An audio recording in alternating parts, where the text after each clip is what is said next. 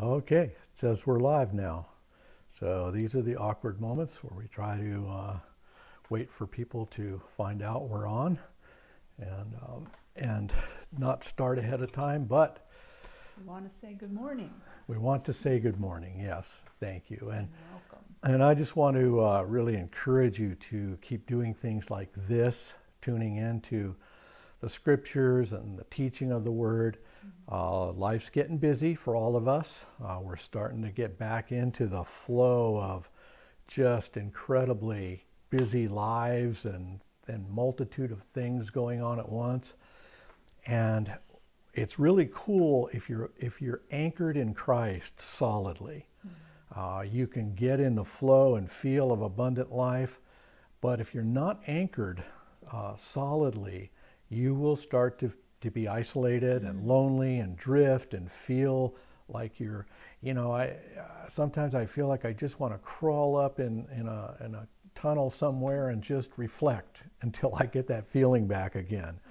And this will occur to you over and over again unless you're anchored in Christ. So the way we take on our urban or sprawling urban existence and the hardships that come with it is we stay anchored in Christ. We stay connected to the faith, connected to each other. We go through this time trusting in the gospel. We can't become hyper-religious people with our own value of self-righteousness. We've got to keep serving the Lord and pleasing the Lord. And that means living by the gospel, and it means sharing the gospel with others. And it means the hardships of a busy life, of troubles that keep coming and don't stop. So keep tuning in where you can. We've got, along with this Sunday morning, we've got men's and women's group Monday and Tuesday where we take a longer, broader look at things. And we also encourage each other in the faith as we can, get our prayer requests out. And also Thursday evening, 6:30, Dave Woods, Pastor Dave, is going through the book of Matthew. And then all of these live streams are also on our YouTube channel, and we encourage you to subscribe to that and get regular review of things if you don't have time to listen carefully, or there's more there than you thought. You can go back and review it. And that's at Zoe Church YouTube channel. And you do a search on Zoe Church San Juan, 4 words, in YouTube. And you will see our little green ball come up, the one that's on this Facebook page. And then subscribe, and you'll be linked into that. We also have a website for audio at zoechurch.com. One word, zoechurch.com. There are MP3s there of recent sermons and of Sunday morning at least, and then there's also a PayPal button there if you'd like to contribute. You don't have to be a member to contribute. If you listen in and tune in for the first time and you enjoy what you hear, remember Galatians chapter 6, and give generously to those who ring your bell. So if you Direct quote. yeah, it is actually. So if you find something beneficial in the teaching, respond with a blessing, and it will propagate the teaching onward. And so we press onward. Also, I just want to thank all of you who've hung with us and stayed in our little community of faith, the little flock, and are huddling together through these ways, through this time. And it's kind of like going through the eye of a needle, but it is getting somewhere. So hang in there, and won't be much longer until the Lord comes back, methinks. So, well, all that said, I think we've stalled sufficiently now. So I'm going to ask my wife, Kathy, to open us all with a prayer. Okay, please join me. Lord, this is a sacred time where you've called us on the Lord's Day to meet together, to hear your word, to get closer to you, to know what it is that you're saying to us and who you are, Jesus. the living Word of God who has life for us today. There's hope in that, no matter what we see with our eyes or feel with our feelings. There is hope in today because the sun came up, and that means that God is in control of this world. He is the Lord of everything, but we have to make him Lord of our lives if we want to succeed under you, Lord. So I just pray, Lord, that you would give us the picture that I have this morning of remaining under, and that being that picture of you and your bright light and just your goodness, and being able to stay under that light, growing roots down deep into you, Lord, into the foundation of what your word of life is giving to us. And I just ask that you would help us. Help us to give you our fears, to know that we can put all of our hopes in you and your unfailing love, and that we will make it all the way to when we stand before you face to face. And we don't need to be ashamed, because everything that Jesus did will suffice for where we are there in that place with you. So we just give you today, we give you our children, our families, loved ones, friends. We give you this world that needs you so desperately, Lord, and we just pray that you would lead us and guide us in Jesus' name. Amen. Amen. Amen. Thank you, Kathy. Let me make a couple of adjustments here and get centered up, and we'll be on our way going forward. Okay, do this, that, and the other. Boy, do I have a scripture for you this morning. It's found in 2 Thessalonians chapter 2, and it's verses 8 through 14. I'm going to read out of the New Living Translation. Then the man of lawlessness will be revealed, but the Lord Jesus will kill him with the breath of his mouth and destroy him by the splendor of his coming. This man will come to do the work of Satan with counterfeit power and signs and miracles. He will use every kind of evil deception to fool those on their way to destruction, because they refuse to love and accept the truth that would save them. So God will cause them to be greatly deceived, and they will believe these lies. Then they will be condemned for enjoying evil rather than believing the truth. As for us, we can't help but thank God for you, dear brothers and sisters, loved by the Lord. We are always thankful that God chose you to be among the first to experience salvation, a salvation that came through the Spirit who makes you holy and through your belief in the truth. He called you to salvation when we told you the good news. Now you can share in the glory of our Lord Jesus Christ. One more prayer with me, please. Oh, Father, take your word and just envelop us with your truth this morning. I pray that we could look at these things and not venture away from your desire for us to trust in you and believe in the gospel. Your ways are sufficient, Lord. You have sent the way of salvation to us. He has come personally and visited us. And in our response to him this morning, Lord, we just want to please you. We want to live our lives serving you and committed to that gospel. We gratefully thank you for all the blessings and benefits that you brought into our lives. We just thank you for your abundant graciousness and kindness. And we acknowledge that you pour your blessings out on the just and the unjust. You are a good and generous God, and many live with the blessings that you poured out. And so, Lord, we just want to keep telling of your goodness. We want to keep proclaiming the reality of the truth of how you've come up with this plan to save us, and you've followed it through all the way up till now. And it's in its final stages when the day of the Lord is about to be the final step. And we just thank you for putting us in a place in it, and we ask that you would make us effective. So teach us out of your word things that you want us to see this morning, for we ask it in Christ's name. Amen. Okay, so it's the time of year where earthworms are starting to appear on the pavement and the sidewalk and the concrete. And I've noticed them. You know, we had the rain here in Southern California on, I guess it was Friday, and so I've been seeing them, and I've been retrained in life, which is a good thing. They say you can't teach an old dog new tricks. Well, I used to search for earthworms in the ground and put them on the end of fishing hooks and catch fish with them, plummeting the ground from that precious resource.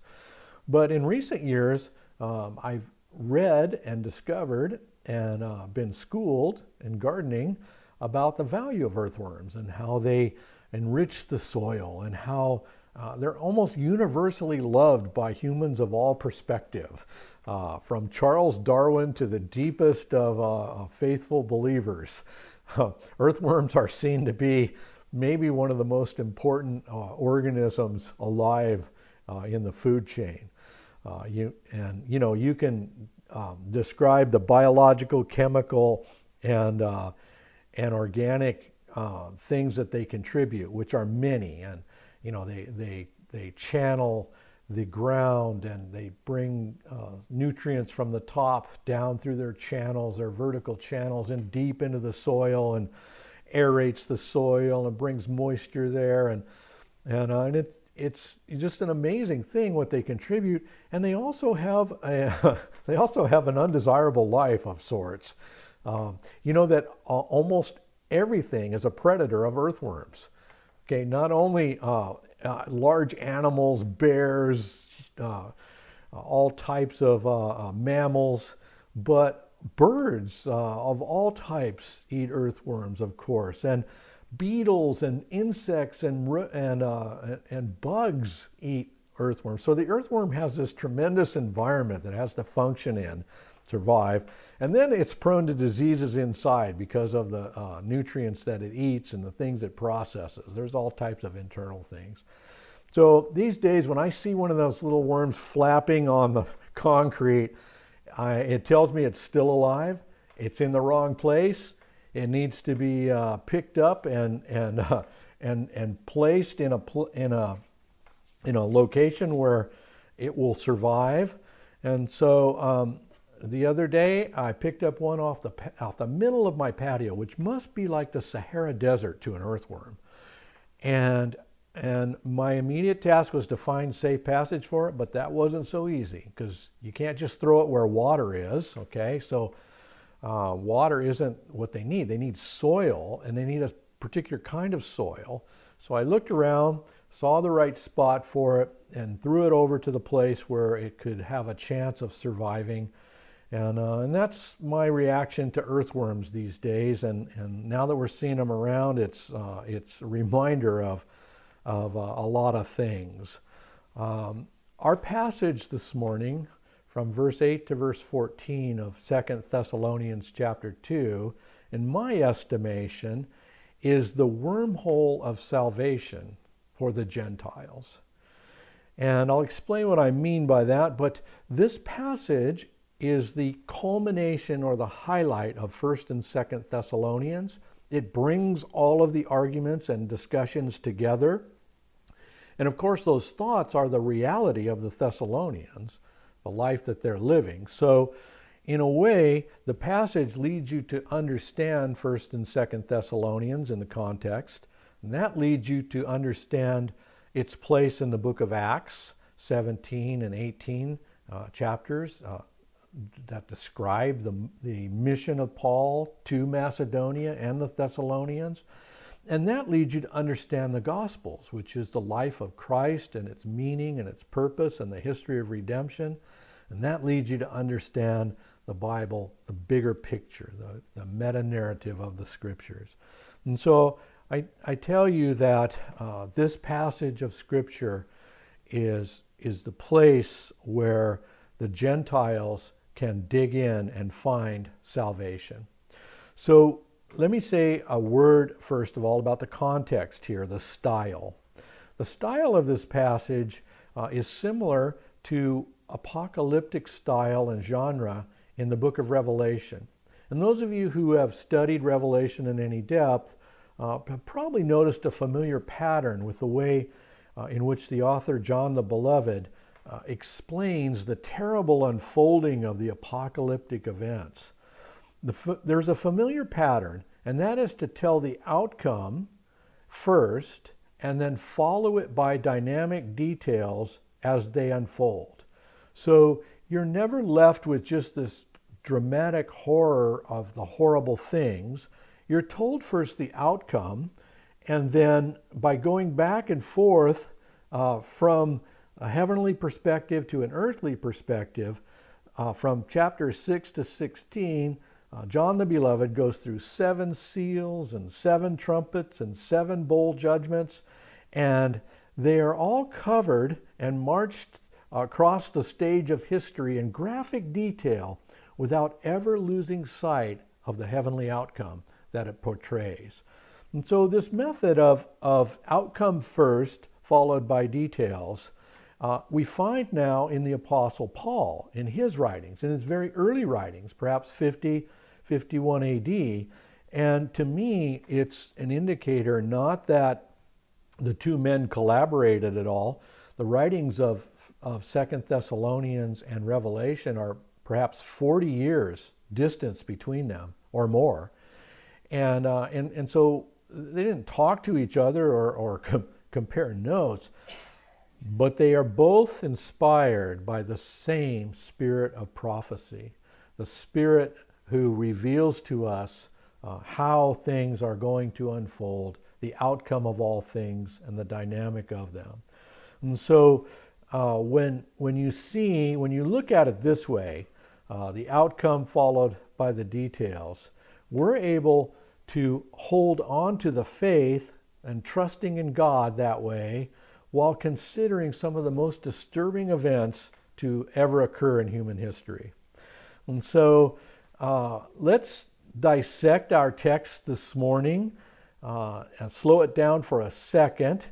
And I want to tell you that verse 8 is the final outcome, but I want to also point out to you that that verse 8 happens in the context of the end of verse 7, and the end of verse 7 is the removal of the restraint of what's holding back the revealing of the Antichrist. We looked at this last time in depth, and it's the context, but for our purposes this morning, I want you to see that it follows thousands of years of stasis or a relatively stable environment. The workings of lawlessness are occurring in secret, but they are restrained. And now it's been thousands of years since Thessalonians was written, and the Antichrist has not yet been revealed. So we know that the restraint held back the Antichrist for thousands of years. And then that restraint now at the end of verse 7 is mentioned as having been taken out of the way. It's personified. The one who is holding it back steps out of the way. But don't think of it as a will. It's not the will of a person that does this. We mentioned last time the preferred understanding that it is, in fact, the Roman Empire, the prevailing government of human agreement at the time, that will one day be not restraining the man of lawlessness anymore. The Roman Empire consisted of an institution of Roman government and a leader, the Roman Emperor. And between the two of these, you can refer to this restraint as personal and as institutional in the government. And so as history unfolds, we understand that man needs to be governed and is governed, and government keeps man from his worst impulses. And so when those things are out of the way, then the events of the preceding section happen. A people who together are rebellious. They are rebellious in that they don't want to be governed. They are propelled forward by the removal of the restraint, and also this man of lawlessness now is revealed. Okay, so thousands of years leading up to this, and then the outcome in verse 8 is swift and sudden. Notice how Paul states it. The man of lawlessness will be revealed, but the Lord Jesus will kill him with the breath of his mouth and destroy him by the splendor of his coming. So only a few words between his being revealed and the Lord Jesus killing him, 5 words perhaps, only 5 words separate those two realities. And the swiftness of what happens to him is part of why this outcome is supposed to bring us a measure of comfort and acceptability, that we can accept the fact of what God is doing. We can see the wisdom of it. So we might say that this Antichrist person is constrained in time, constrained to a small fragment of time. Now, from the book of Revelation, you might understand that for 3.5 years after the Antichrist is revealed, he's allowed to do the things that he's going to do. And people are allowed to follow him and promote him in that way, the way they want to. But 3.5 years after 2,000 plus years buildup is not an especially long time. And considering that after these 5 words in the middle of verse 8, eternity follows, the Lord Jesus will reign eternally. So you have thousands of years before, 3.5 years of this lawlessness man's reign on earth, followed by eternity. He is constrained by time. There are only a limited number of issues that are going to be affected by him, and you might see that the threat to us is negligible, and that the plan of God incorporates the evilness of Satan into the workings of this Antichrist man and judges the work of Satan, the Antichrist, and all who follow in a relatively short period of time. So that's the first thing I want you to see, is that it's an immediate outcome. This is the 3rd time in this section of Scripture that the lawlessness, the man of lawlessness, is going to be revealed. It's stated 3 times he's going to be revealed. Verse 3, verse 6, and here in verse 8. So 3 being the number of fullness and completeness here. He is fully revealed, but for a short period of time. And it is actually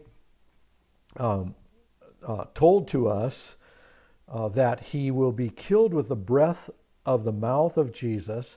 Now this is literally, this can literally be fulfilled by the actual breath of Jesus, or the words that come out of the mouth of Jesus spoken through his breath. You might remember the famous incident after Jesus is raised. He breathed on the disciples.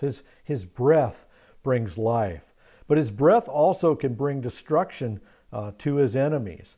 There's a great passage of Scripture in Isaiah which describes the breath of his mouth. Isaiah 11:4. The earth will shake at the force of his word, and one breath from his mouth will destroy the wicked.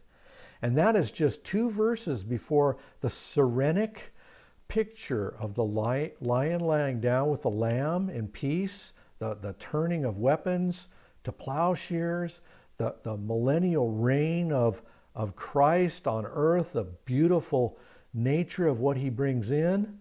It will immediately follow this destruction by the breath of his mouth of the Antichrist.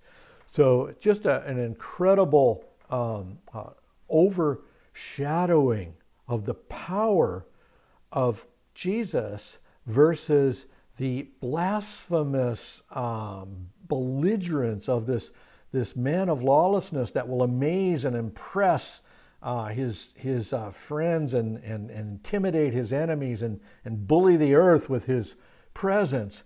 And so Jesus can just overshadow him with a breath, just breathes on him, and he's killed.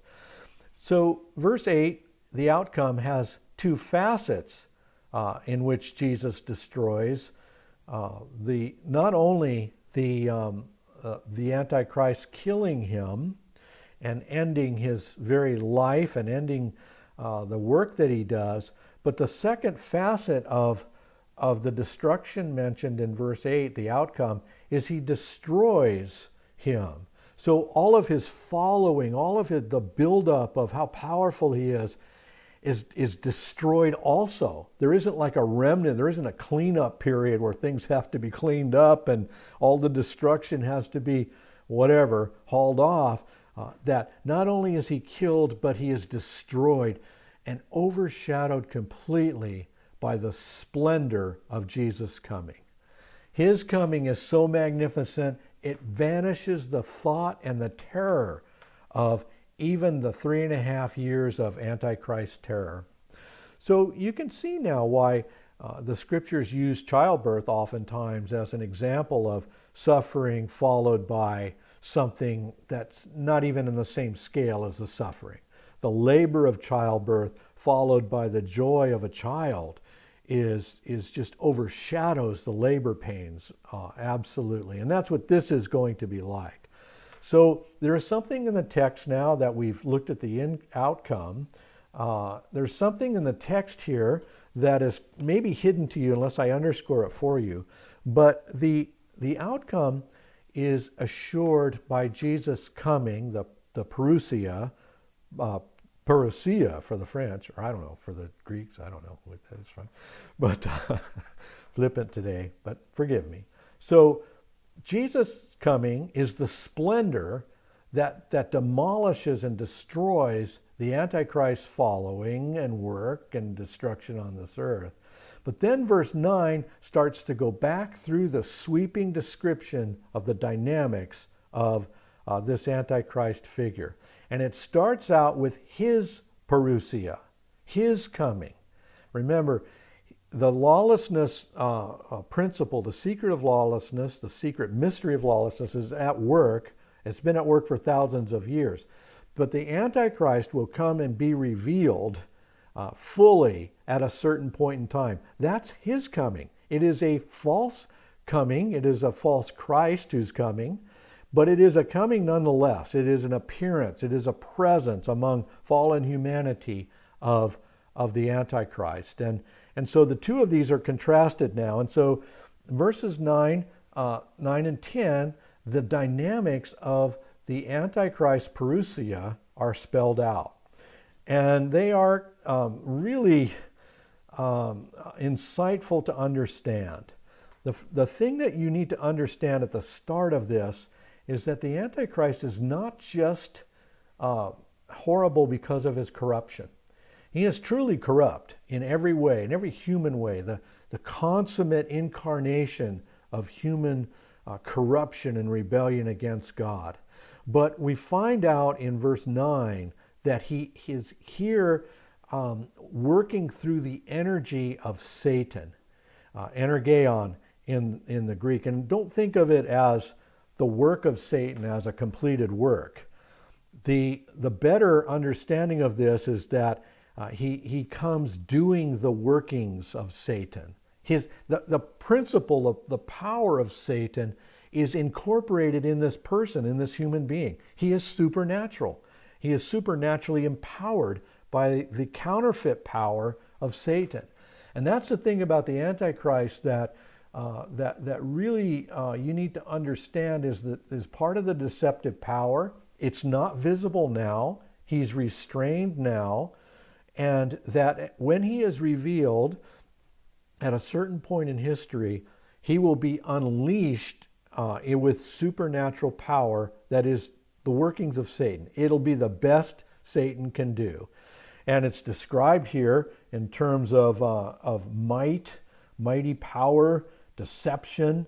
It's described here in ways that are rather frightening, and they are brought together under his realm, including believing lies that people have, including a deception that runs deep, and all of this hinges on the supernatural power that is in him. And so that supernatural power is unleashed, and he uses every kind of deception to fool those who are on the way of destruction. And I told you this last time, that the people who follow the Antichrist are not saved people. The rebellion mentioned earlier in 2 Thessalonians chapter 2 is not a falling away from the faith. These are people who are rebellious already, and now they find in the Antichrist the leader they want. Supernatural power. This is the one that's going to lead us out of the boredom of life, out of the hatred that we have for everything and anyone, and into our ultimate victory of ruling and reigning as demigods here on the earth. This will bring together the rebellious people and the Antichrist, the man of lawlessness, and then he will lead them at that point. So this is a perspective that, though you might think you see hints of it now, you see dynamics of it now, you haven't seen anything yet. When the Antichrist is revealed as having his identity being revealed, he will have these mighty powers, these lying wonders, these signs, these things that look like he is in fact God in the flesh. And that will be the deceptive factor of people who want something like that. They're tired of political movements. They're tired of the frustrations of trying to live under the laws of others. They want to break loose and follow this person to salvation, as it were. And it brings together the two of them. So that's what we have in the dynamics. There are a lot of things in that passage that would warrant your understanding. But the thing that I think is the most important for you is to see in verse 10, at the end of verse 10, that the people who are deceived, they are ones who refuse to love and accept the truth that would save them. Now, in the context of 2 Thessalonians, this truth that they refuse to receive and love is the gospel. It's what Paul spent all of 1 Thessalonians describing.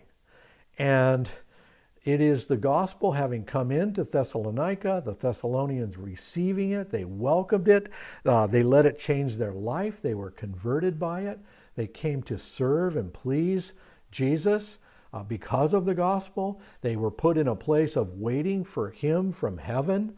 They were assured that they would be delivered from the wrath of God because of it. And they received all of that. And it says furthermore that they loved it. And I think here's an understanding that you can take away from this. People can hear the truth and acknowledge the truth about things, but it doesn't mean they love the truth. When you love the truth, you are willing to live and obey it. You are willing to do anything for it. And that's the description that Paul made of the gospel to the Thessalonians. They heard his words. They received it from him. They hung on to it. They let it go deep into their lives. It changed them. They placed their hope in the future upon Jesus coming back from heaven. And they understood that even now they were being delivered from the wrath of God by simply believing the things that they were told. Paul could understand that they were the chosen because they believed it, and they were actually being saved because they believed it. And so at the end of verse 10, the people who follow the Antichrist are not living by the gospel. They don't love the truth. They don't love the gospel. By the way, the definite article of truth is there, the truth, and agape is also the word for love there. And so they've refused to love the truth and accept the truth because it would save them. So that's the dynamic, the inner frightening dynamic of how this man of lawlessness impacts humanity outside of those who are saved. He gets a tremendous global following because of his satanic deception, because of the supernatural powers that he displays. And those people are looking for something other than the gospel for hope, to save them, for victory, for domination. And they find it, and it's brought together in this man. But notice it's a subsequent state of existence from having rejected the truth. This is the problem with rejecting the gospel and saying, I'm not ready for it yet, maybe later in life, is that it can put you in a state of being ready for something really bad. That is the permanent sealing in of unbelief. In the book of Exodus, we're taken through the hardening of Pharaoh's heart. And you see in the hardening of Pharaoh's heart his own responsibility for his unbelief. God is calling Pharaoh to let his people go, to acknowledge that Pharaoh is not God, that God is, and that God wants to have a relationship with these people. And Pharaoh waffles and wavers in capriciousness all through the 10 plagues.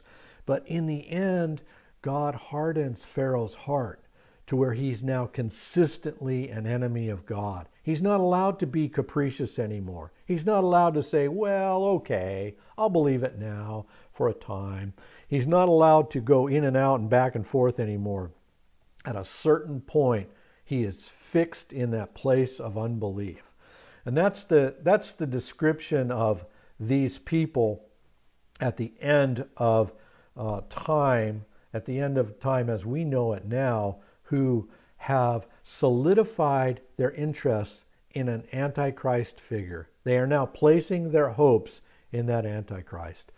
They have not accepted fully the gospel. They have not remained in the faith and waiting for Jesus from heaven. They've rejected it as truth. And now they're in a place where there's going to be no turning back, because it's now time for the final judgment. So verses 11 and 12 now describe the fate of those who are now locked in this place of unbelief and not responding anymore to God's gospel. In verse 11, God causes them to be greatly deceived, and they believe the lies they're being told. They believe them, and then they live lives of enjoyment apart from what God is calling them to do, and they end up condemned rather than believing the truth.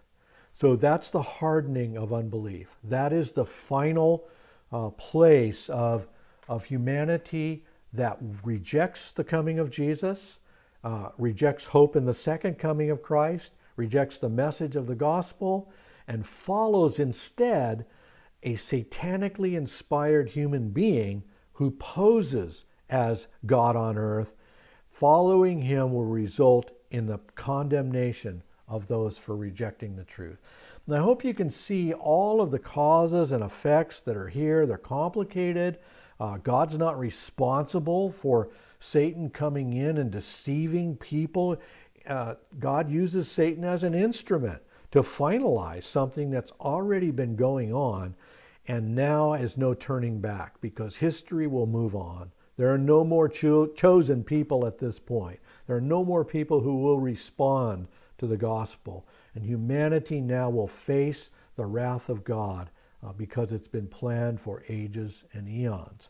So while we see some elements of hedonism in verse 12, enjoying evil rather than believing the truth, we see some examples of justice. They'll be condemned for enjoying that evil and rejecting and not believing the truth. Ultimately, this is the resolve and the final fruits of the coming of the Antichrist. He will come one day, fully, a parousia, here with people. And he will end with destruction. He will be killed by Jesus himself. And the following in humanity that he has will be destroyed by the splendor of Jesus coming. End of verse 8.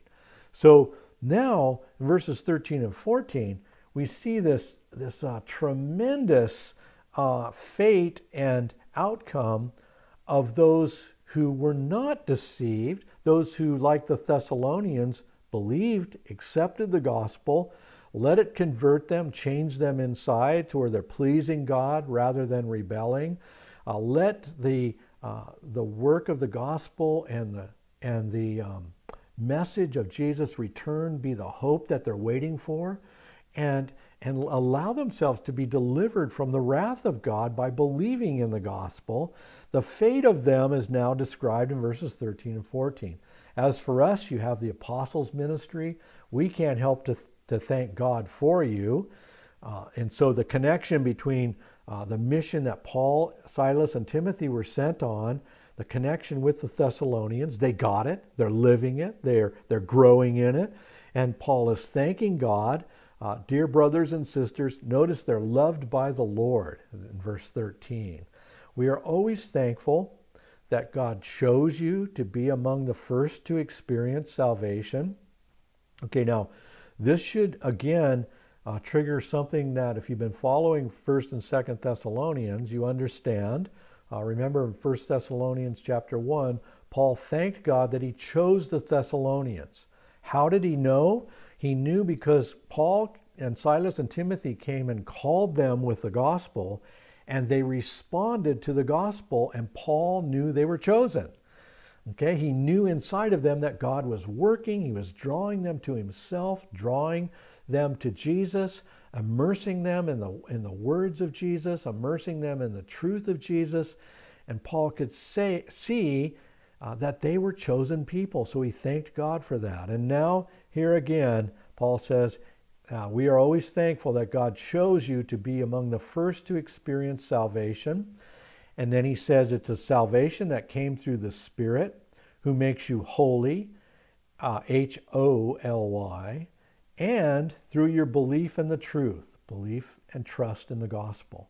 So it's all there being repeated, being said again in a concise, together statement that's totally consistent with the rest of the teachings of 1st and 2nd Thessalonians, that Paul now is acknowledging the work of the gospel among the people of the Thessalonians, who are the first to experience salvation among the Gentiles, some of the first group of believers who Paul went out to reach, having been authorized by God to bring the gospel to the Gentiles.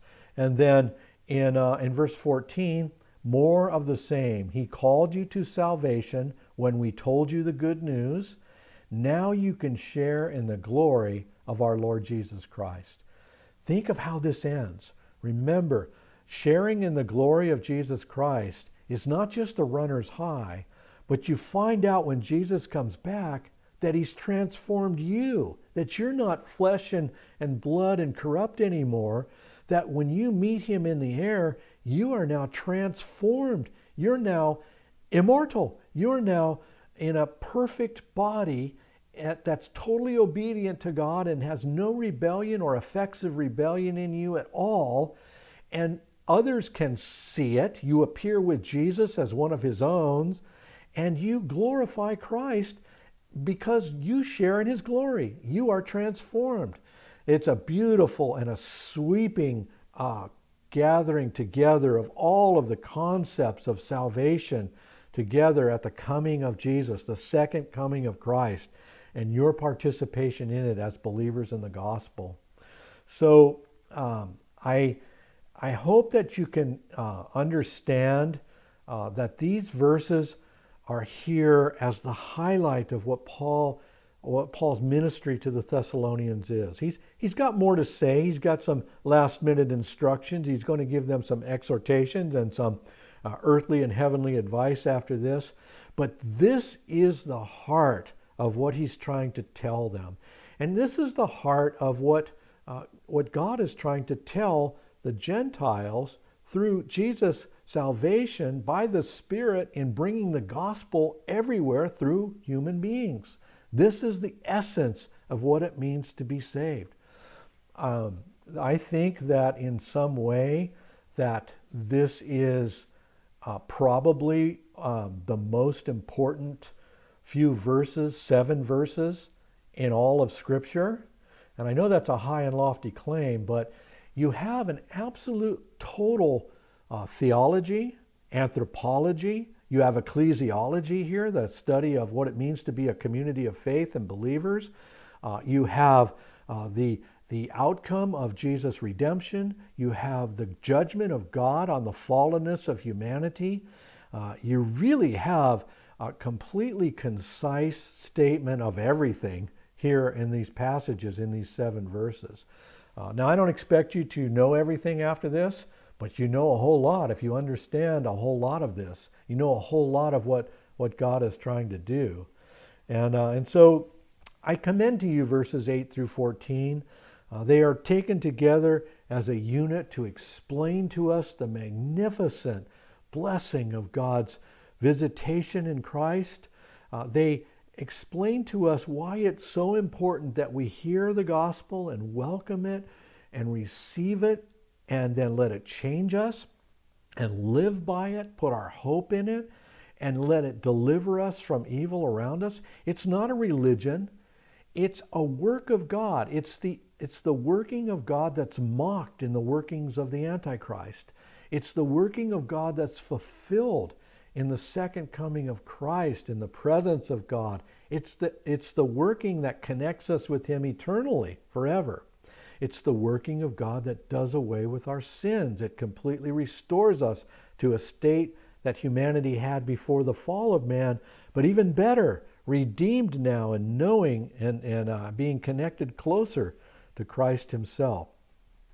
There's a lot here in this passage, and I would like to commend to you this morning that if you felt like an earthworm recently, if you felt like, hey, I'm crawling across concrete here, I'm drying up. I don't have excitement. I don't have energy.